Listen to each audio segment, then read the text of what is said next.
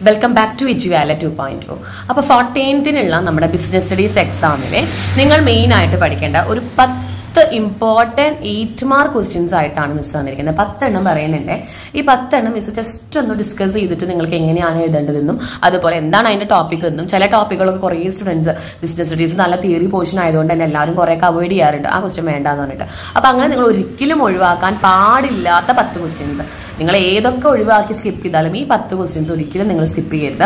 നമുക്കിത് 8 മാർക്കിന് മാത്രമല്ല, ചിലപ്പോൾ അത് ഷോർട്ടസ്റ്റ് ടൈപ്പ് ക്വസ്റ്റ്യൻ ആയിട്ട് 4 മാർക്ക് 5 മാർക്സിലൊക്കെ നമുക്ക് ഈ 10 ചോദ്യങ്ങൾ പോവാം. അതുകൊണ്ട് നിങ്ങൾ ഒരിക്കലും ഒഴിവാക്കരുത് ഈ 10 ചോദ്യങ്ങൾ. അപ്പൊ എങ്ങനെയാണ് അത് പഠിക്കാമെന്നും അതിന്റെ ഏകദേശ രൂപം ഇപ്പൊ വായിച്ച് മനസ്സിലാവാത്തവരുണ്ടെങ്കിൽ അവർക്കൊക്കെ ഉള്ള ഒരു വീഡിയോ ആണ്. So every one please do not skip these portions. നിങ്ങൾ എന്ത് ചെയ്യാം, ഇത് സ്കിപ്പ് ചെയ്യാതെ പഠിക്കാനായിട്ട് ശ്രദ്ധിക്കാം. +2 നമുക്ക് ഏറ്റവും കൂടുതൽ എളുപ്പമുള്ള ഒരു സബ്ജക്റ്റ് ആണ്. +1-നേക്കാൾ എളുപ്പമാണ് +2 ബിസിനസ് സ്റ്റഡീസ്. അതുകൊണ്ട് തന്നെ നമുക്ക് ഏതൊക്കെയാണ് ആ 10 ടോപ്പിക് എന്ന് നോക്കാം. 14-ാം തീയതിയാണ് നമ്മുടെ എക്സാം വരുന്നത്. ബിസിനസ് സ്റ്റഡീസ് എക്സാം 14-ാം തീയതിയാണ്.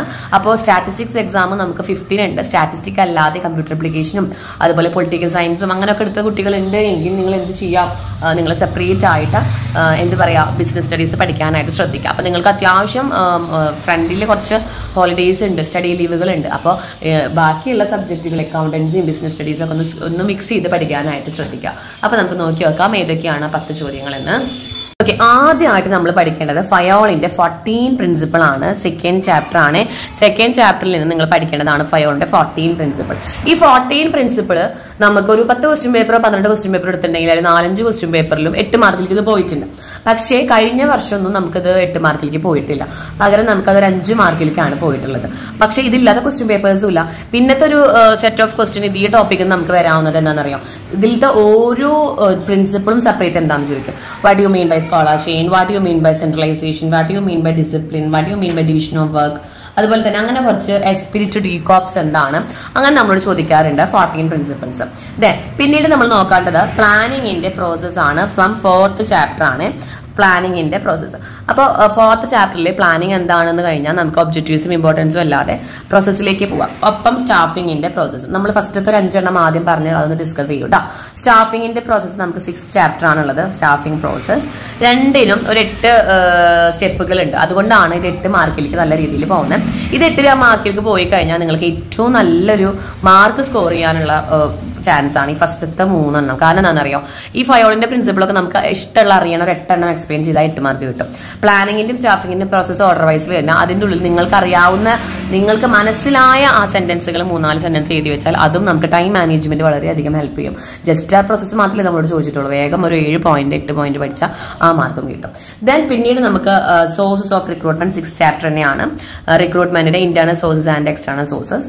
Then communication process. Communication process എന്ന് പറയുമ്പോൾ കഴിഞ്ഞ കൊല്ലത്തെ ക്വസ്റ്റ്യൻ പേപ്പറിൽ കണ്ടതാണ്. അത് ഈ കൊല്ലം ചോദിക്കുമെന്ന് നമുക്ക് ചാൻസ് കുറവാണ്. പക്ഷെ ഇത് 5 മാർക്കിലേക്ക് പോകാനായിട്ട് ചാൻസ് ഉണ്ട്. നമ്മുടെ 7th ചാപ്റ്റർ ആണ് കമ്മ്യൂണിക്കേഷൻ പ്രോസസ് വരുന്നത്. ദെൻ അതിൽ തന്നെ കമ്മ്യൂണിക്കേഷന്റെ ബാരിയേഴ്സ് ടു കമ്മ്യൂണിക്കേഷൻ, തടസ്സങ്ങൾ, അതും നമുക്ക് ചോദിക്കാൻ ചാൻസ് ഉണ്ട്. ദെൻ 9th ചാപ്റ്ററിൽ നിന്ന് ഏതെങ്കിലും ഒരു ഫാക്ടേഴ്സ്, ഇതിൽ ഫാക്ടേഴ്സ് എഫക്റ്റീവ് വർക്കിംഗ് ക്യാപിറ്റൽ ആണ് കൂടുതൽ നമുക്ക് 8 മാർക്കിലേക്ക് പോവാറ്. ബാക്കിയുള്ളതൊക്കെ 5 മാർക്കിലേക്കൊക്കെയാണ് നമുക്ക് പോവാറുള്ളത്. ഓക്കെ, ദെൻ നെക്സ്റ്റ് ക്വസ്റ്റ്യൻ എന്ന് പറയുന്നത് മാർക്കറ്റിംഗ് മിക്സ് എന്താണ്, അതിന്റെ കമ്പോണൻസ് എന്താണ്, 4 P's of marketing 11th chapter ആണ്. ഇതും നല്ലൊരു ടോപ്പിക് തന്നെയാണ്. നമുക്ക് 8 മാർക്ക് വേഗം സ്കോർ ചെയ്യാനും നമുക്ക് നല്ല രീതിയിൽ പഠിക്കാനും പറ്റുന്ന ഒരു ടോപ്പിക് തന്നെയാണ് marketing mix. Then അഡ്വർടൈസ്മെന്റിന്റെ merits and objections. അത് കുറച്ച് ടഫാണ്, നമുക്ക് മനസ്സിലാവാൻ തന്നെ കുറച്ച് ടൈം എടുക്കും. കാരണം ഇവര് ഡയറക്റ്റ് പറയില്ല നമ്മളോട് അഡ്വർടൈസ്മെന്റിന്റെ മെറിറ്റ് എഴുതുക, ഒബ്ജെക്ഷൻസ് എഴുതുന്ന ഡയറക്റ്റ് നമ്മളോട് പറയില്ല. പകരം എന്തെങ്കിലും ഒരു സെന്റൻസ് നമുക്ക് തരും അഡ്വർടൈസ്മെന്റിനെ കുറിച്ചിട്ട്. നമ്മളത് മനസ്സിലാക്കണം. അതിൽ നിന്ന് മെറിറ്റ്സ് എഴുതണോ ഒബ്ജക്റ്റീവ്സ് എഴുതണോ എന്താ ഒരു ഉദ്ദേശിച്ചതെന്ന് നമ്മൾ അതിൽ നിന്ന് വേണം മനസ്സിലാക്കാൻ. Then sales പ്രൊമോഷന്റെ activities. ഇതും 11th ചാപ്റ്റർ തന്നെയാണ്. നമുക്ക് ചിലപ്പോൾ അത് 5 മാർക്കിലേക്കൊക്കെയാണ് ചിലപ്പോൾ പോവാറുള്ളത്. ഓക്കെ, ഇതിലെ ഫസ്റ്റത്തെ 5 എണ്ണം നമുക്കൊന്ന് ഡിസ്കസ് ചെയ്യാം. ഫയോളിന്റെ പ്രിൻസിപ്പിൾ ഏറ്റവും ആദ്യം. ഇനി ഫയോളിന്റെ പ്രിൻസിപ്പിൾ നമ്മളോട് ഡയറക്റ്റ് ചോദിച്ചാൽ നമ്മൾ എന്താ ചെയ്യുന്നത് അറിയാം. നിങ്ങൾ ഈ 14 പ്രിൻസിപ്പിൾ ഇപ്പോഴും അറിയില്ല എങ്കിൽ അതിന് ഷോർട്ട് ചെറുത് ആദ്യം പഠിക്കാം. Division of work, ഡിസിപ്ലിന്, remuneration, scholar chain, order, equity, stability, initiative, union strength. കണ്ടോ, ഇപ്പൊ എത്ര എണ്ണമായി? നമ്മളിപ്പോൾ 8 എണ്ണം പറഞ്ഞില്ലേ. ഇത് ആദ്യം നിങ്ങൾ പഠിക്കാം. ഡിവിഷൻ ഓഫ് വർക്ക് എന്ന് വെച്ചാൽ എന്താണ്? Divide the work in to small parts of job and assigning each them to the കമ്പറ്റന്റ് person. എന്ന് വെച്ചാൽ എന്താണ്? വലിയ ജോബ് കുഞ്ഞു കുഞ്ഞു സ്മോൾ ആയിട്ട് ഡിവൈഡ് ചെയ്ത് അതിനനുസരിച്ച് ആൾക്കാർക്ക് കൊടുക്കുക. അത്ര മതി അതില്, നിങ്ങളൊന്നും എഴുതണ്ട. പിന്നെ നിങ്ങൾ എന്ത് എഴുതിയാൽ മതി? It is the main and first principle of Fayol, അങ്ങനെയൊക്കെ 2-3 സെന്റൻസ് എഴുതി വെക്കാം. ദെൻ പിന്നീട് നമ്മൾ എന്താ പറയുക? Remuneration, discipline. ഡിസിപ്ലിൻ എന്ന് വെച്ചാൽ എന്താണ്? ഒബീഡിയൻസ് ആണല്ലേ, നമ്മൾ അനുസരിക്കുക. We have to obedience the organisational rules and employment agreement. നമ്മൾ ഓരോ എംപ്ലോയ്മെന്റ് ചേരുമ്പോഴും നമ്മൾ എന്ത് ചെയ്യും? എഗ്രിമെന്റ് സൈൻ ചെയ്യും. എന്താണ്? നമ്മൾ റൂൾസുകളെല്ലാം ഒബേ ചെയ്യണം, അനുസരിക്കണം. ആ അനുസരിക്കുന്നതിനാണ് ഡിസിപ്ലിൻ എന്ന് പറയുന്നത്. That's all. പിന്നെ റെമ്യൂണറേഷൻ നിങ്ങൾക്ക് എഴുതാലോ. റെമ്യൂണറേഷൻ എന്ന് വെച്ചാൽ ഇൻസെന്റീവ്സ് ആണ്. That is paid to our employees.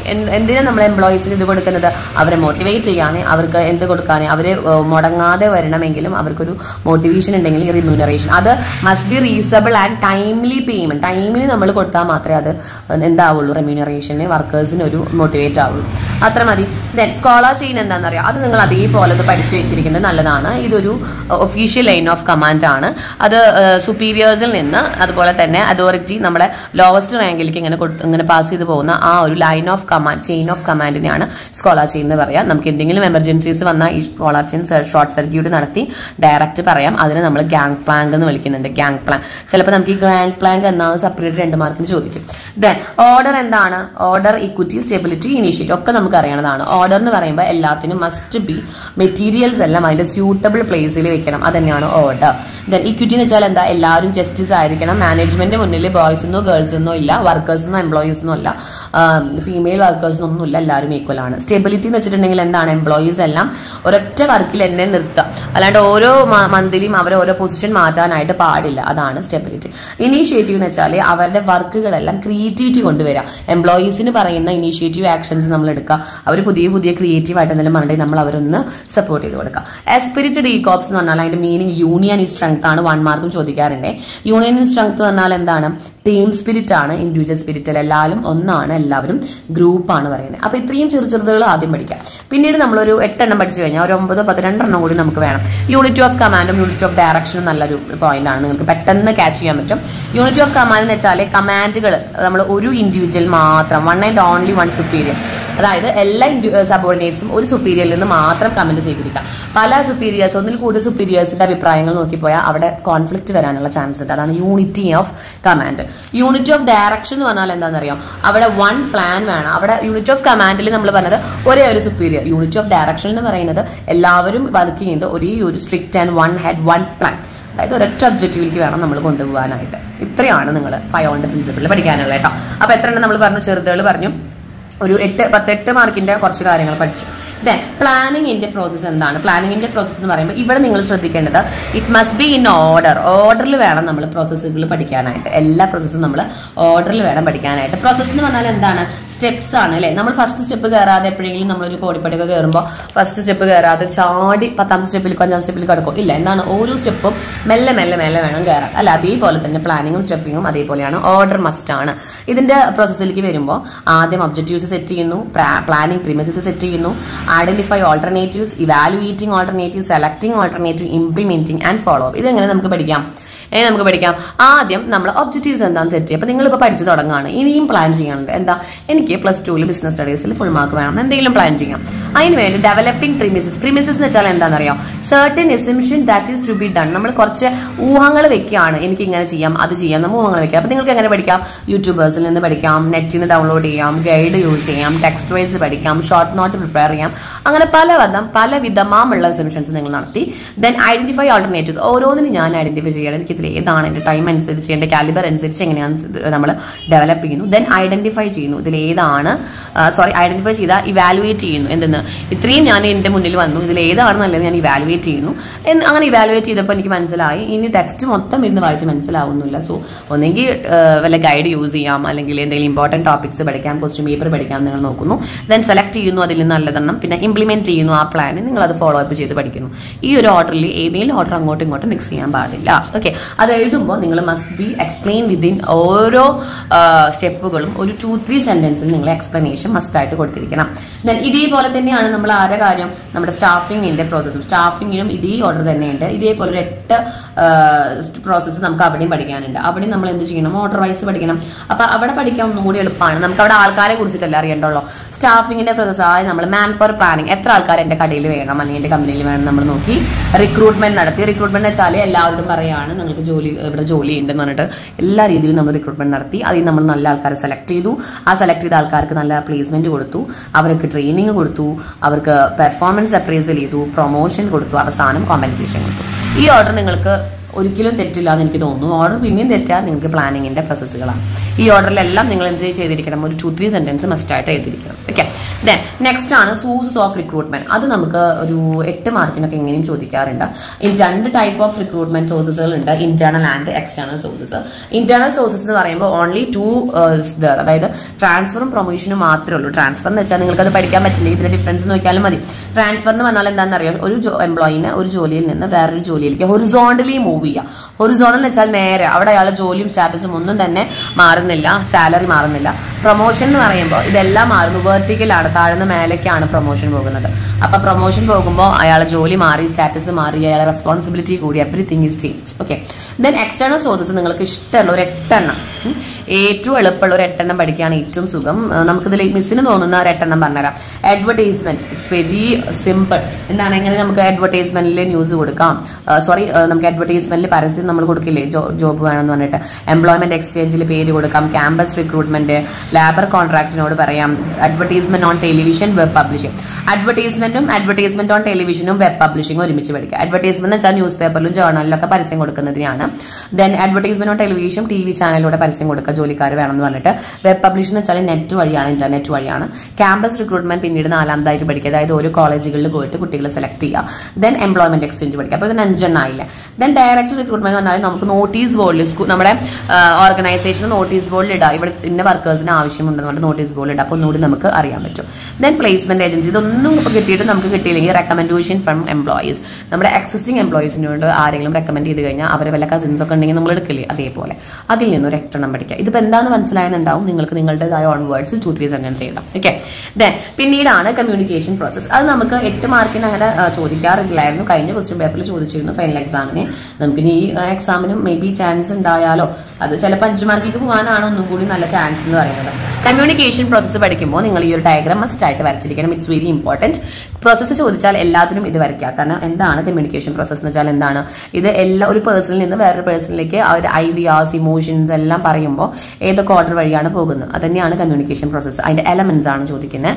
Elements ആണ് നമ്മൾ ഇതുപോലെ എഴുതേണ്ടത്. സെൻട്രലിൽ നിന്ന് മെസ്സേജ് മീഡിയ ത്രൂ റിസീവറിലേക്ക് എത്തുന്നു. ആ റിസീവർ ഫീഡ്ബാക്ക് പിന്നീട് സെൻട്രലിന് കൊടുക്കുന്നു. ഇനി ഈ മെസ്സേജ് മീഡിയ വഴി പാസ് ചെയ്യുമ്പോൾ നമുക്ക് മേ ബി എൻകോഡിംഗ് നടത്താം, നോയ്സസ് വന്നാൽ തിരിച്ച് ഡീകോഡിംഗ് നടത്താം. അപ്പോൾ ഓരോന്ന് എന്താന്ന് പറയാം, ആരാണ് കൺവേ ചെയ്യുന്നത്, സെൻട്രൽ സബ്ജക്ട് മാറ്റർ ആണ് മെസ്സേജ്, പിന്നെ കൺവേർട്ട് ചെയ്യുന്ന മെസ്സേജിനെ കമ്മ്യൂണിക്കേഷൻ സിമ്പിളിലേക്ക് കൺവേർട്ട് ചെയ്യുന്നതിന് എൻകോഡിംഗ് ആണ്. മീഡിയ എന്ന് പറയുമ്പോൾ നമ്മൾ എന്ത് വഴിയാണ്, ത്രൂ ഫോൺ കോൾസ് ആണോ, ഇന്റർനെറ്റ് ആണോ, ഫേസ് ടു ഫേസ് ആണോ, അല്ലെങ്കിൽ മെസ്സേജസ് ആണോ, റിട്ടേൺ അഗ്രിമെന്റ്, അങ്ങനെ പല രീതിയിൽ.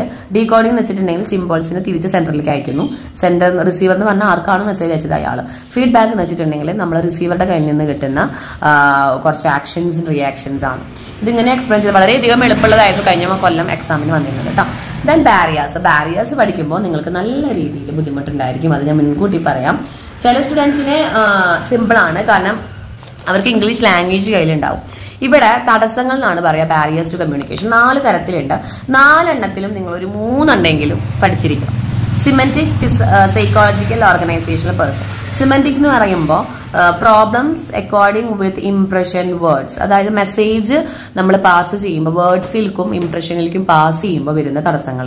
അതായത് ബാഡ്ലി എക്സ്പ്രസ് ചെയ്യാം, ഡിഫറെന്റ് മീനിങ്സ് ഉള്ള സിമ്പിൾസ് യൂസ് ചെയ്യുമ്പോൾ, ട്രാൻസ്ലേഷൻ തെറ്റാവുമ്പോൾ, അസംഷൻസ് നമ്മൾ ഉദ്ദേശിച്ച ഊഹങ്ങൾ അവർക്ക് കിട്ടാതെ വരുമ്പോൾ, ടെക്നിക്കൽ ആയിട്ടുള്ള ജാർഗൻ, ടെക്നിക്കൽ ഇഷ്യൂസ്, നമുക്ക് ഫോണിലൂടെയും നെറ്റ് വഴിയാണെങ്കിൽ ടെക്നിക്കൽ ഇഷ്യൂസ് വരുമ്പോൾ, ബോഡി ലാംഗ്വേജും ജസ്റ്റ് ഡീകോഡിങ്ങും ശരിയല്ലാതെ വരുമ്പോൾ, ഇങ്ങനത്തെ സമയങ്ങളിലേക്കാണ് നമുക്ക് തടസ്സങ്ങൾ വരിക സിമന്റിക് ആയിട്ട്.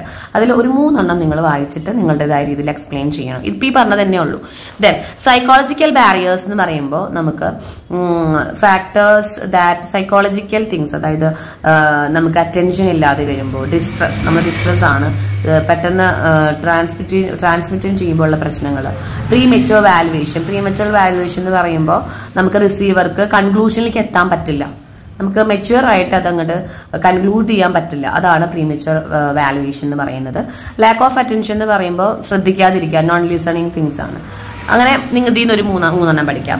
ദെൻ ഓർഗനൈസേഷണൽ ബാരിയേഴ്സ് നിങ്ങൾക്ക് ഒന്നും കൂടി എളുപ്പമാവും. നമ്മുടെ കമ്പനിയുടെ പ്രശ്നമാണ് അല്ലെ, ഓർഗനൈസേഷണൽ പോളിസിയിൽ വന്ന വ്യത്യാസം, റൂൾസും റെഗുലേഷൻസും കാരണം പേടിയായിട്ട് പറയാതിരിക്കുക. അവരുടെ സ്റ്റാറ്റസ്, ഓർഗനൈസേഷന്റെ സ്ട്രക്ചർ വളരെ കോംപ്ലക്സ് ആണ്, ദെൻ ഫെസിലിറ്റീസ് കുറവാണ്, എങ്കിലൊക്കെ ആണെങ്കിൽ നമുക്ക് അവരുടെ മെസ്സേജസ് നല്ല രീതിയിൽ പറയാൻ പറ്റില്ല, കമ്മ്യൂണിക്കേറ്റ് ചെയ്യാൻ പറ്റില്ല. പേഴ്സണൽ ബാരിയേഴ്സ് എന്ന് പറയുമ്പോൾ ഓരോ എംപ്ലോയീസിനുള്ള അവരുടേതായ പേഴ്സണൽ പ്രോബ്ലംസ് ആണ്. Challenge, fear of challenge, then unwilling, സമ്മതമല്ല സംസാരിക്കാൻ, ഇൻസെന്റീവ്സ് കിട്ടാതിരിക്കുക, കോൺഫിഡന്റ് ഇല്ലാതിരിക്കുക, ചലഞ്ച് ചെയ്യാനുള്ള ഒരു ബുദ്ധിമുട്ട്, ഇതൊക്കെ കൊണ്ടാണ് നമുക്ക് അവിടെ തടസ്സങ്ങൾ വരുന്നത്. അപ്പൊ കമ്മ്യൂണിക്കേഷൻ നല്ല രീതിയിൽ പോയില്ല എങ്കിൽ എന്തൊക്കെ തടസ്സങ്ങളാണ് വരുന്നത് എന്നാണ് പറഞ്ഞത്. സിമെന്റിക്, psychological, organisational and the final one is personal. ഈ 4 നിന്ന് 3 പഠിക്കാം കേട്ടോ. Then factors affecting working capital requirement 9th chapter ആണ്. അവിടെ വർക്കിംഗ് ക്യാപിറ്റൽ എന്താണ്, നമുക്ക് ഡേ ടു ഡേ ലൈഫിൽ നമുക്ക് day to day business transaction നടത്താനുള്ളതാണ് നമ്മുടെ എന്താ വർക്കിംഗ് ക്യാപിറ്റൽ എന്ന് പറയുന്നത്. അപ്പൊ വർക്കിംഗ് ക്യാപിറ്റൽ നമുക്ക് അത്യാവശ്യം വേണം. ചിലപ്പോൾ ചില കമ്പനികൾക്ക് കുറച്ച് മതി, ചില കമ്പനികൾക്ക് കുറേ വേണം അല്ലെ. അപ്പൊ എന്തുകൊണ്ടാണ് വർക്കിംഗ് ക്യാപിറ്റൽ റിക്വയർമെന്റിൽ ഇങ്ങനെ മാറ്റങ്ങൾ വരുന്നത്? അതിന് കുറച്ച് ഫാക്ടേഴ്സ് ഉണ്ട്, ഒരു 12 ഫാക്ടേഴ്സ് ഉണ്ട്. അപ്പൊ നിങ്ങൾ ആദ്യം നോക്കുന്നത് നേച്ചർ ഓഫ് ബിസിനസ്. ബിസിനസിന്റെ എങ്ങനത്തെ ബിസിനസ് ആണ് നമ്മൾ നടത്തുന്നത് എങ്കിൽ, ചെറിയ ബിസിനസ് ആണെങ്കിൽ കുറച്ച് വർക്കിംഗ് ക്യാപിറ്റൽ മതി. വലിയ ബിസിനസ് ആണെങ്കിൽ നമുക്ക് ഇൻവെന്ററി കുറേ വേണം, അപ്പൊ നമുക്ക് വർക്കിംഗ് ക്യാപിറ്റൽ കുറേ വേണം. മനസ്സിലായോ? സർവീസ് ഇൻഡസ്ട്രി ആകുമ്പോൾ അവിടെ വർക്കിംഗ് ക്യാപിറ്റൽ വേണ്ട, കാരണം അവർക്ക് എന്താ ഇൻവെന്ററി ഇല്ല. സർവീസ് ഇൻഡസ്ട്രി ഈ ബാങ്കിങ്, കമ്മ്യൂണിക്കേഷൻ പ്രോസസ് ഒക്കെ ചെയ്യുന്ന ബിസിനസ്സുകാർക്ക് എന്ത് വേണ്ട, റോ മെറ്റീരിയൽസ് ഒന്നും വേണ്ട. അപ്പൊ ഒന്നാമത്തെ ഫാക്ടർ. അപ്പൊ ഞാൻ ഈ പറഞ്ഞതാണ് നിങ്ങൾ എഴുതേണ്ടത്. സ്കെയിൽ ഓഫ് ഓപ്പറേഷൻ രണ്ടാം. Scale of operation large scale ആണോ സ്മോൾ സ്കെയിൽ ആണോ? ലാർജ് സ്കെയിൽ വേണമെന്നുണ്ടെങ്കിൽ അവർക്ക് എന്ത് വേണം, large scale amount of money വേണം അല്ലെ. സ്മോൾ സ്കെയിൽ ആണെച്ചെങ്കിൽ നമുക്ക് എത്ര വേണ്ട, ലാർജ് എമൗണ്ട് ഒന്നും വേണ്ട, കുറച്ച് മതി. Then business cycle. Business cycle എന്ന് പറഞ്ഞാൽ നമ്മൾ 5 ഉണ്ടല്ലോ, ബൂം, റിസഷൻ, ഡിപ്രഷൻ, അതുപോലെ തന്നെ റിസഷൻ, അങ്ങനെയുള്ള പീരീഡുകളിൽ. ബൂം പീരീഡിൽ നമുക്ക് എന്താ പറയുക, സെയിൽസും പ്രൊഡക്ഷൻ എല്ലാം ലാർജ് ആണ്, അപ്പൊ larger amount of working capital വേണം. ഡിപ്രഷനിൽ കുറച്ച് ആൾക്കാർ, ഡിപ്രഷനിൽ തീരെ നമുക്ക് പ്രൊഡക്ഷൻ ഉണ്ടാവില്ല, അപ്പൊ നമുക്ക് കുറവ് മതി എന്ത് വർക്കിംഗ് ക്യാപിറ്റൽ.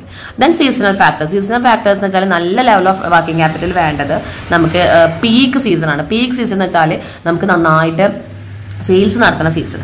ആ പീക്ക് സീസണിൽ നമുക്ക് നന്നായി വർക്കിംഗ്, കാരണം എല്ലാവരും വാങ്ങിക്കൊണ്ടിരിക്കുകയാണ് അല്ലെ. അപ്പൊ നമ്മുടെ ബിസിനസ്സിൽ എല്ലാ സാധനങ്ങളും വേഗം വേണം. ദെൻ പിന്നെ നിങ്ങൾക്ക് എളുപ്പമുള്ള ഒരു 4 പഠിക്കാം. Nature, scale of operation, business cycle, seasonal factors പഠിക്കാം. ദെൻ പിന്നീട് നിങ്ങൾ പഠിക്കേണ്ടത് last growth, availability of raw materials, credit availed. അത് പഠിച്ചാൽ ഒന്നുകൂടി നല്ല എളുപ്പമായിരിക്കും. അതായത് ഓപ്പറേഷൻ ഓഫ് എഫിഷ്യൻസി നോക്കാം. എഫിഷ്യൻസി എന്ന് പറഞ്ഞാൽ നമുക്കിപ്പോൾ ഡെപ്റ്റേഴ്സും ഇൻവെന്ററീസും എല്ലാം നല്ല രീതിയിൽ മാനേജ് ചെയ്യാൻ പറ്റുന്ന ആൾക്കാരാണെങ്കിൽ നമുക്ക് വർക്കിംഗ് ക്യാപിറ്റൽ കുറയ്ക്കാം. അപ്പൊ നല്ല എഫിഷ്യന്റ് ആയ ആൾക്കാരുണ്ടെങ്കിൽ അധികം വർക്കിംഗ് ക്യാപിറ്റൽ വേണ്ട. പിന്നെ റോ മെറ്റീരിയൽസ് അവൈലബിലിറ്റി നമുക്ക് നല്ല സുഖമായിട്ട് ഫ്രീലി കിട്ടുന്നുണ്ടെങ്കിൽ നമുക്ക് അധികം വർക്കിംഗ് ക്യാപിറ്റൽ വേണ്ട. കാരണം എന്താ, കുറേശ്ശെ വാങ്ങിയാൽ മതിയോ. ഇനി അതല്ല, നമുക്ക് അങ്ങനെ പെട്ടെന്നൊന്നും റോ മെറ്റീരിയൽസ് കിട്ടില്ല എങ്കിൽ വർക്കിംഗ് ക്യാപിറ്റൽ എപ്പോഴും സ്റ്റോക്ക് ആയിരിക്കണം. ആ ഒരു എമൗണ്ട് എപ്പോഴും നമ്മുടെ കയ്യിൽ വേണം. Then growth aspect. ഗ്രോത്ത് എന്ന് വെച്ചാൽ large amount of working capital എപ്പോൾ വേണം, നല്ല പ്രൊഡക്ഷൻ സമയത്ത് വേണം. പ്രൊഡക്ഷൻ ഇല്ലാത്തപ്പോൾ നമുക്ക് കുറച്ച് വർക്കിംഗ് ക്യാപിറ്റൽ മതി. വർക്കിംഗ് ക്യാപിറ്റൽ എന്ന് വെച്ചാൽ ഡേ ടു ഡേ ട്രാൻസാക്ഷൻസ് നടത്താനും അതുപോലെ ഇൻവെന്ററി വാങ്ങാനും ക്യാഷ്, കറണ്ട് അസറ്റുകളൊക്കെ ഉണ്ടല്ലോ, അതൊക്കെ വാങ്ങാനുള്ള ക്യാഷിനെയാണ്. അപ്പൊ അത് മൈൻഡിൽ ഉണ്ടാവാം. കോമ്പറ്റീഷൻ നല്ല രീതിയിൽ ഉണ്ടെങ്കിൽ നല്ല വർക്കിംഗ് ക്യാപിറ്റൽ വേണം. ഇൻഫ്ലേഷൻ സമയത്ത്, പിന്നെ ഇൻഫ്ലേഷൻ സമയത്ത് നമുക്ക് വർക്കിംഗ് ക്യാപിറ്റൽ നല്ല എന്താ പറയാ ഹയർ രീതിയിൽ വേണം. ഡിഫ്ലേഷൻ സമയത്ത് നേരെ ഓപ്പോസിറ്റ് വേണം. ഓക്കെ, നിങ്ങളൊരു 8 പോയിന്റ് നിങ്ങളവിടെ പഠിക്കാം. ദെൻ പിന്നീടാണ് മാർക്കറ്റിംഗ് മിക്സ്. 11th ചാപ്റ്റർ ആണ്. മാർക്കറ്റിംഗ് മിക്സ് നമുക്ക് കമ്പോണൻസ് ചോദിക്കുകയാണെങ്കിൽ ഒന്നും കൂടി നല്ല സിമ്പിൾ ആണ്. മാർക്കറ്റിംഗ് മിക്സും അഡ്വർടൈസ്മെന്റും സെയിൽസ് പ്രൊമോഷൻ ആക്ടിവിറ്റീസും 11th ചാപ്റ്റർ. അത് ഒരുമിച്ച് നമുക്ക് നോക്കി നോക്കാം. ആദ്യം നമുക്ക് മാർക്കറ്റിംഗ് മിക്സ്. മാർക്കറ്റിംഗ് മിക്സ് എന്താണെന്ന് വെച്ചിട്ടുണ്ടെങ്കിൽ നമ്മൾ മാർക്കറ്റിൽ യൂസ് ചെയ്യുന്ന മെയിൻ കമ്പോണൻസിന്റെ ഒരു കളക്ഷൻ, അങ്ങനെ വേണമെങ്കിൽ നമുക്ക് പറയാം. ഒരു 4 മാർക്കറ്റിംഗ് ടൂൾസുകളാണ് നമ്മൾ മെയിൻ ആയിട്ട് യൂസ് ചെയ്യുന്നത് അല്ലെ. മാർക്കറ്റിംഗ് ടൂൾസിന്റെ കോമ്പിനേഷനെയാണ് നമ്മൾ മാർക്കറ്റിംഗ് മിക്സ് എന്ന് പറയാം. അപ്പൊ 8 മാർക്കിന് ചോദിച്ചാൽ നിങ്ങൾ ആദ്യം മാർക്കറ്റിംഗ് മിക്സ് എന്താണെന്നൊരു പാരഗ്രാഫിൽ എഴുതണം. പിന്നീട് നിങ്ങൾ ഇതുപോലെ ഒരു എന്താ പറയുക ഫ്ലോ ചാർട്ട് വരച്ചാൽ നല്ലതായിരിക്കും. മാർക്കറ്റിംഗ് മിക്സിന്റെ എലമെന്റ്സ് 4 P's എന്ന് വേണമെങ്കിൽ പറയാം. കണ്ട 4 P's ആണ്: പ്രൊഡക്റ്റ്, പ്രൈസ്, പ്ലേസ്, പ്രൊമോഷൻ. ഇനി ഇതിൽ ഇങ്ങനെ എഴുതിയാൽ നിങ്ങൾക്ക് ചിലപ്പോൾ ഒരു എന്താ പറയാ 4, 5, 6 മാർക്കേ കിട്ടുള്ളൂ. നിങ്ങൾ എന്ത് ചെയ്യുക, പ്രൊഡക്ഷൻ എന്താണെന്ന് വെച്ചാൽ ഗുഡ്സ് ആൻഡ് സർവീസസ് ആണ്. ഇതിൽ 2 തരം പ്രൊഡക്റ്റുകൾ ഉണ്ട്. നമുക്ക് ക്യാപിറ്റൽ ഗുഡ്സ് ഉണ്ട്, കൺസ്യൂമർ ഗുഡ്സ് എന്നൊക്കെ പറഞ്ഞിട്ട് പോയിന്റ് വൈസ് ആയിട്ടും ഇതിന് എക്സ്പ്ലനേഷൻ കൊടുക്കാം. അതേപോലെ പ്രൈസിന് നമുക്ക് എന്താ എമൗണ്ട് ഓഫ് മണിയാണ് കസ്റ്റമേഴ്സിനെ വാങ്ങാനായിട്ട് നമ്മൾ ഇടുന്ന പ്രൈസ് ആണ്. ആ പ്രൈസ് ഡിറ്റർമിൻ ചെയ്യേണ്ട കുറച്ച് ഫാക്ടേഴ്സ് ഉണ്ട്. അപ്പൊ നമ്മൾ ഇതിൽ പഠിച്ച മെയിൻ ഇമ്പോർട്ടന്റ് കാര്യങ്ങളൊക്കെ ഒന്ന് നിങ്ങൾ ഇതിൽ നോട്ട് ഡൗൺ ചെയ്തിട്ട് കഴിഞ്ഞാലാണ് മാർക്ക് കൂടുള്ളൂ കേട്ടോ. അതേപോലെ ഇപ്പൊ പ്ലേസ് എന്ന് പറയുകയാണെങ്കിൽ ഇതെന്ന് പറഞ്ഞാൽ ഡിസ്ട്രിബ്യൂഷൻ ആണ്. ആക്ടിവിറ്റീസ് 2 രീതിയിലാണ്, ചാനൽസ് ഓഫ് ഡിസ്ട്രിബ്യൂഷനും ഫിസിക്കൽ ഡിസ്ട്രിബ്യൂഷനും നമ്മൾ ഈ പാഠത്തിൽ പഠിക്കുന്നത്. Channels of distribution 0 level, 1 level, 2 level, 3 ലെവലൊക്കെയാണ് channels of distribution. Then നമ്മുടെ ഫിസിക്കൽ ഡിസ്ട്രിബ്യൂഷൻ എന്ന് പറയുമ്പോൾ നമുക്ക് അവിടെ എന്ത് വരുന്നുണ്ട്, റോഡ് ട്രാൻസ്പോർട്ട്, അതുപോലെ ഓർഡർ പ്രോസസ്സിങ്, അതുപോലെ ഇൻവെന്ററി കൺട്രോൾ, അങ്ങനെയുള്ള കാര്യങ്ങളൊക്കെ അതിൽ വരുന്നുണ്ടെന്ന് പറഞ്ഞിട്ട് അതും നിങ്ങൾ ചെറിയൊരു എന്താ പറയുക ആദ്യം പ്രൊഡക്റ്റീവ് പ്രൈസും എഴുതിയിട്ട് പിന്നീട് നമുക്കൊരു എക്സ്പ്ലനേഷൻ ഇല്ലാതെ പോയിന്റ് വൈസ് ആയിട്ട് എഴുതിയാൽ ഒന്നുകൂടി നല്ലതാണ്. Then promotion. അപ്പൊ പ്രൊമോഷൻ ആദ്യം എന്താണെന്നൊരു പാരഗ്രാഫിൽ കൊടുക്കുക. പ്രൊമോഷൻ എന്ന് പറഞ്ഞിട്ടുണ്ടെങ്കിൽ activities that is include advertisement, promotion, placement, selling, different types of എന്താ പറയുക കമ്പോണൻസ് ഇസ് ദ അല്ലെ നമ്മൾ പഠിച്ച പോലെ പ്രൊമോഷൻ മിക്സ് ഉണ്ട്. അതിൽ തന്നെ ഒന്നും കൂടി പ്രൊമോഷൻ മിക്സ് ഉണ്ട്. അപ്പൊ അഡ്വർടൈസ്മെന്റ് ഉണ്ട്, publicity, personal selling, sales promotion activities ഏത് വേണ്ടി യൂസ് ചെയ്യാന്ന് പറഞ്ഞിട്ട് ഓരോന്നും നിങ്ങൾക്ക് ഒരു പോയിന്റ് വൈസ് ആയിട്ട് എഴുതാം സമയത്തിനനുസരിച്ച്. ഈ ഒരു മാർക്കറ്റിംഗ് മിക്സ് ചോദിച്ചു കഴിഞ്ഞാൽ ശരിക്കും പറഞ്ഞാൽ നിങ്ങൾ പെട്ടു എന്ന് പറയുന്നതെന്ന് വെച്ചാൽ 8 മാർക്കിൽ നമുക്ക് അത്യാവശ്യം എക്സ്പ്ലെയിൻ ചെയ്യാനുണ്ടാവും. നിങ്ങൾ പഠിച്ചതൊക്കെ എഴുതി വരുമ്പോഴേക്കും നല്ല രീതിയിൽ ടൈം നിങ്ങൾക്ക് മാനേജ് ചെയ്യാൻ അറിയില്ല. അപ്പം ആവശ്യമുള്ളത് നമ്മൾ പഠിച്ചതിന്റെ എന്താണ് പ്രൊഡക്റ്റ് എന്ന് എഴുതിയിട്ട് അതിൽ നിന്നുള്ളത് പോയിന്റ് വൈസ് ആയിട്ട് എഴുതാം. ഓക്കെ. ദെൻ നെക്സ്റ്റ് ആണ് അഡ്വർടൈസ്മെന്റ്, അതിന്റെ മെറിറ്റുകൾ, കോൺസേർവ്. അപ്പോൾ അഡ്വർടൈസ്മെന്റ് എന്താണ്? It is A paid form of non personal communication. അപ്പോൾ ആദ്യം എന്താണ് അഡ്വർടൈസ്മെന്റ് നമ്മളൊന്ന് പറയാം. അതായത് അഡ്വർടൈസ്മെന്റ് വെച്ചാൽ paid form of non personal communication ആണ്. അതെന്ന് വെച്ചിട്ടുണ്ടെങ്കിൽ നമുക്ക് നല്ലതാണ് അല്ലെ. നമ്മൾ ആദ്യം അതിന്റെ മെറിറ്റുകൾ എഴുതി വെക്കാം. നമ്മളോട് എന്താണോ ചോദിച്ചിട്ടുള്ളത് എന്ന് വെച്ചാൽ അതിന്റെ മെറിറ്റുകൾ ആദ്യം എഴുതി വെക്കാം. മാസ് റീച്ച് ആണ്, നമുക്ക് കസ്റ്റമറിന്റെ സാറ്റിസ്ഫാക്ഷൻ കിട്ടും, പക്ഷെ എക്സ്പ്രസീവ്നെസ് ആണ്, ഇക്കോണമി ഉണ്ട്. പക്ഷേ ഒബ്ജെക്ഷൻസ് ആണ് ചിലപ്പോൾ ചോദിച്ചില്ലെങ്കിൽ നിങ്ങൾ ഒബ്ജെക്ഷൻസ് മാത്രം എഴുതി വെച്ചാൽ മതിയാവും കേട്ടോ. അഡ്വർടൈസ്മെന്റ് എന്താണെന്ന് ചോദിച്ചാൽ അത് എഴുതാം. അതിന്റെ മെറിറ്റും ഫീച്ചേഴ്സും ഡിമെറിറ്റും എഴുതാം. പക്ഷേ ഒബ്ജെക്ഷൻസ് ചോദിച്ചിട്ടുണ്ടെങ്കിൽ ഒബ്ജെക്ഷൻസ് നല്ല രീതിയിൽ എഴുതണം കേട്ടോ. അതായത് എന്താണ്, കോസ്റ്റ് കൂടും, പിന്നെ സോഷ്യൽ വാല്യൂസ് എല്ലാം നമുക്ക് അണ്ടർമൈൻ ചെയ്യുന്നുണ്ട്, ബയ്യേഴ്സിനെ കൺഫ്യൂസ് ചെയ്യും ഏത് പ്രൊഡക്റ്റ് വാങ്ങണം, പിന്നെ അൺനെസസറി തിങ്സുകൾ വാങ്ങാനായിട്ട് ബയ്യേഴ്സിനെ എന്ത് ചെയ്യും, മോട്ടിവേറ്റ് ചെയ്യും. ചില അഡ്വർടൈസ്മെന്റുകളെല്ലാം പേ ടേസ്റ്റ് ആണെന്നൊക്കെ പറഞ്ഞിരിക്കണം. Then sales promotion activities. Sales promotion activities നമുക്ക് 4 മാർക്കിന് 5 മാർക്കിന് ചോദിക്കാനാണ് ചാൻസ് ഉള്ളൂ. പക്ഷേ 4-8 മാർക്കിലേക്ക് ഇത് എഴുതി എന്നുള്ളൂ. നമ്മൾ കോമൺലി യൂസ് ചെയ്യുന്നത് ഏതൊക്കെയാ? ഡിസ്കൗണ്ട് കൊടുക്കും, റീഫണ്ട് ചെയ്യും, ഓഫറുകൾ കൊടുക്കും, റിബൈറ്റ് കൊടുക്കും, ലക്കി ഡ്രോ, പിന്നെ 0%, 50% ഓഫർ, സാമ്പിളിങ്സ്, കോൺടെസ്റ്റുകൾ, പ്രീമിയം ഓഫറുകൾ, പല രീതിയിലുള്ള ആക്ടിവിറ്റീസ് നമ്മൾ കൊടുക്കും. അപ്പൊ ഇത്രയാണ് നിങ്ങൾ ഒരിക്കലും അവോയ്ഡ് ചെയ്യാൻ പറ്റാത്ത ഒരു 10 ചോദ്യങ്ങൾ. മിസ് പറഞ്ഞതുപോലെ എക്സ്പ്ലനേഷൻ ഒക്കെ എഴുതണം. എക്സ്പ്ലനേഷൻ ചെയ്തില്ലെങ്കിൽ നമുക്ക് ഇതിന്റെ 8 മാർക്ക് കിട്ടില്ല. കുറെ കുട്ടികളായി മിസ്സിനോട് ചോദിക്കുന്നു, ഈ 8 മാർക്കിന്റെ ക്വസ്റ്റ്യൻ ലിസ്റ്റ് ഔട്ട് ചെയ്ത് വെച്ചാൽ എത്ര മാർക്ക് കിട്ടുമെന്ന് കുറെ പേരായി ചോദിക്കുന്നു. ലിസ്റ്റ് ഔട്ട് മീൻസ് എന്താണ്? നമ്മൾ എക്സ്പ്ലെയിൻ ചെയ്യാതെ ജസ്റ്റ് ഇങ്ങനെ ഇപ്പോൾ പ്ലാനിങ്ങിന്റെ പ്രോസസ്സ് ഫസ്റ്റ് എന്തായിരുന്നു? Estimating objectives, setting of objectives എന്ന് പറഞ്ഞിട്ട് അതൊരു ഒന്നാമത് നമ്മൾ എഴുതി. അതിന്റെ എക്സ്പ്ലനേഷൻ കൊടുക്കാതെ ഇതിപ്പോ എന്താണ് സെറ്റിംഗ് ഒബ്ജക്റ്റീവ്സ് അത് നമ്മൾ ഫസ്റ്റ് എഴുതി. രണ്ടാമത്തത് പ്ലാനിങ് പ്രീമിസ് സെറ്റ് ചെയ്തു. അങ്ങനെ ജസ്റ്റ് ലിസ്റ്റ് ഔട്ട് ചെയ്താൽ എത്ര മാർക്ക് കിട്ടുന്നതാണ്. അത് ഓരോ ക്വസ്റ്റിന് അനുസരിച്ചിട്ടാണ് കേട്ടോ. ഇപ്പൊ ഫയോളിന്റെ പ്രിൻസിപ്പിൾ നിങ്ങൾ എക്സ്പ്ലെയിൻ ചെയ്യാൻ ജസ്റ്റ് എഴുതുകയാണെങ്കിൽ നിങ്ങൾക്ക് ഒരു 3-2 മാർക്സേ കിട്ടുള്ളൂ. അത് പ്ലാനിങ് പ്രോസസ് ആയാലും സ്റ്റാഫിംഗ് ആയാലും നിങ്ങൾക്ക് 2-3 മാക്സിമം പോയ 4 മാർക്ക്. അത് നിങ്ങളെ പേപ്പർ നോക്കുന്ന ആൾക്കാരനുസരിച്ചിരിക്കും. ഒരു 4 മാർക്കൊക്കെ പ്രതീക്ഷിച്ചാൽ മതി. റിക്രൂട്ട്മെന്റ് സോഴ്സ് ചെയ്താണെങ്കിൽ ചിലപ്പോൾ നിങ്ങൾക്ക് ഒരു 5 മാർക്ക് കിട്ടും. കാരണം 2 തരം ഉണ്ടല്ലോ. അപ്പൊ 2 തരം ലിസ്റ്റ് ഔട്ട് ചെയ്ത് വെക്കണം. ഒന്നും ലിസ്റ്റ് ഔട്ട് ചെയ്ത് വെക്കാതിരിക്കരുത്. പ്രോസസ്സ് ചോദിക്കുകയാണെങ്കിലും നിങ്ങൾക്കൊരു 4 മാർക്ക് കിട്ടും. ബാരിയേഴ്സ് നിങ്ങൾ എങ്ങനെ ലിസ്റ്റ് ഔട്ട് ചെയ്താലും നിങ്ങൾക്കൊരു ഈ പറഞ്ഞ പോലെ ഹാഫ് മാർക്കാണ് നമുക്ക് എക്സ്പെക്ട് ചെയ്യാവുന്നത്. ഇപ്പൊ ഫാക്ടേഴ്സ് ആയാലും എല്ലാം മാർക്കറ്റിംഗ് മിക്സ് ആയാലും ഇതെല്ലാം നിങ്ങൾ ലിസ്റ്റ് ഔട്ട് ചെയ്യാൻ ജസ്റ്റ് വെക്കുകയാണെങ്കിൽ 4 മാർക്കെങ്കിലും ചിലപ്പോൾ കിട്ടാൻ ചാൻസ് ഉണ്ട്. അപ്പൊ 16 മാർക്ക് കിട്ടേണ്ട സമയത്ത് 16 മാർക്കിന്റെ ക്വസ്റ്റ്യൻ ആണ് നമുക്ക് പറയാമല്ലോ. 8 മാർക്കിന് 2 ക്വസ്റ്റ്യൻ. 16 മാർക്ക് കിട്ടേണ്ടടുത്ത് 8-5 മാർക്കും കിട്ടിക്കഴിഞ്ഞാൽ നമുക്കത് ബെറ്റർ ആയോ? അല്ല, മാക്സിമം നിങ്ങൾ എന്തെങ്കിലും എഴുതി വെച്ച് കഴിഞ്ഞാൽ നിങ്ങൾക്ക് അത് 16 മാർക്കും കിട്ടുകയാണെങ്കിൽ അതല്ല ഏറ്റവും നല്ലത്. ചിലപ്പോൾ നിങ്ങൾക്ക് നല്ല രീതിയിൽ മാർക്ക് കിട്ടുന്ന പോർഷൻസും ഉണ്ട്. അപ്പോൾ മാക്സിമം നിങ്ങൾ ട്രൈ ചെയ്യുക. എല്ലാത്തിനും ഒരു 8 പോയിന്റ് വൈസ് എങ്കിലും നിങ്ങൾ എക്സ്പ്ലെയിൻ ചെയ്ത് പഠിക്കാനായിട്ട് ശ്രദ്ധിക്കുക. Okay dear student, video helpful ആയെന്ന് വിചാരിക്കുന്നു. വീഡിയോ ഹെൽപ്ഫുൾ ആയെങ്കിൽ ലൈക്ക് ചെയ്യുക, ഷെയർ ചെയ്യുക, സബ്സ്ക്രൈബ് ചെയ്യുക, മാക്സിമം സപ്പോർട്ട് ചെയ്യുക. നിങ്ങളുടെ ഫ്രണ്ട്സിനൊക്കെ ഒന്ന് അയച്ചു കൊടുക്കുക കേട്ടോ. Okay, thank you.